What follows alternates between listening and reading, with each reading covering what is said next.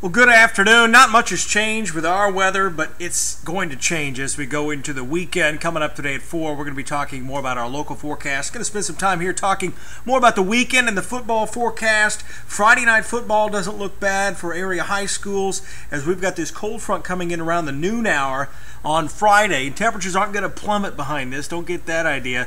But we are going to see cooler temperatures with a northeast wind at about 5 to 10, maybe just a little higher than that as it moves through. And that'll push temperatures back into the mid-70s around kickoff for those high school football games. And as we go down the road here, this is 7:30 Saturday morning. Check this out. It looks very similar to what I was looking at earlier yesterday. I'm still going to keep our forecast overnight lows for the Saturday morning time frame closer to 55, but don't be surprised if we see some low 50s out there. And by 1:30, upper 70s and low 80s. So we've got a real taste of fall coming this weekend.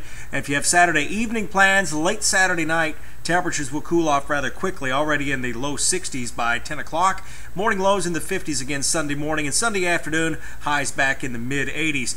And as far as the weather goes in the tropics, keeping an eye on this area near Cancun, this is tracking to the west, and this is the only thing that could really change the forecast for the Alabama game, but I do think this is going to continue to slowly track closer to Mexico as the area high pressure that brings us cooler temperatures for the weekend and the rest of the southeast keeps this disturbance well to the south. Now here's those football games. Alabama at Texas A&M, Kyle Field, just an isolated thunderstorm chance. It is going to be very hot for this game. If you're going to be going to this, make sure you're drinking a lot of water before the game because it's just hot. 93 degrees for the fourth quarter, so hot throughout the game. Tennessee and Oregon up in Eugene, early kickoff there, at least by their standards. Sunshine with a light wind. Look for temperatures to be in the 80s, starting off around 83, warming up throughout the game to 86. And the Mississippi State-Auburn game doesn't look bad. Jordan-Hare Stadium, beautiful weather there. 82 degrees, a northeast wind at 3 to 7. Kickoff at 6 o'clock.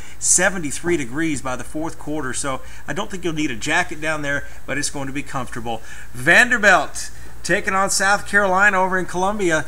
Cool weather there too, plenty of sun to start the game. 78, 73 though, cooling down with no rain by the fourth quarter.